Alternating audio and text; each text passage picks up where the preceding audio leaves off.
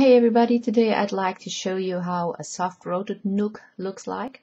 I did it last night. It was very easy. You just follow precise the instructions on the Nook dev site. You download the two files and you just follow the really good instructions, and it's a piece of cake doing it. I mean, hey, I could do it, so I guess anybody can do it if I can do it. But what is different with a rooted Nook?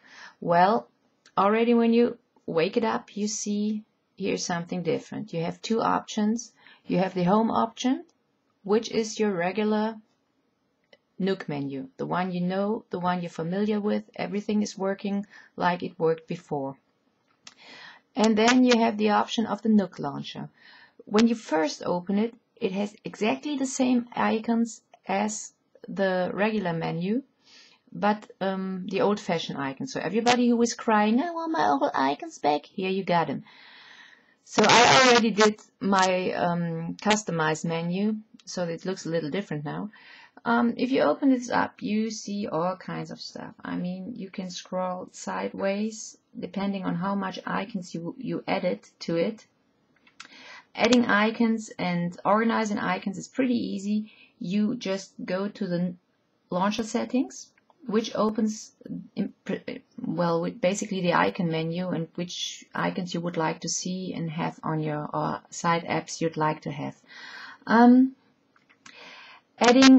Enabling or disabling a side app is pretty easy. If you would like to add something to these icons, you just tap on the plus and you come to another menu where you can choose from. There are all kinds of stuff. I mean, you can see I got the Barnes & Noble library. I have it disabled. I have disabled the Barnes & Noble settings and the daily, but you can have it all in there, you know. You can enable it all and then it will all show up on your launcher menu.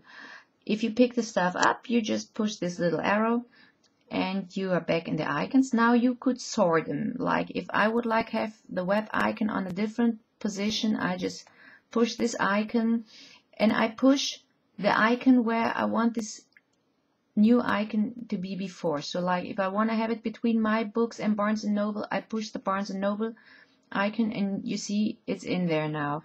If you like to remove an icon, you just tap it, and if I would tap it again now, it would be disabled. It's back in the down menu where you can enable it.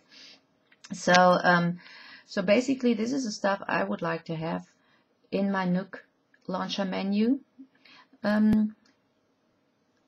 You can all do all kinds of stuff in settings and have everything in here and do all the things you do from the regular menu, but you can do more from it. I'm going to show this to you in a different video. I'm going to explain to you what my favorites apps are from the launcher stuff, but this is going to be in separate videos. So this is basically how it looks, what you can do, how you can sort it, and how you can organize it the way you'd like to have it.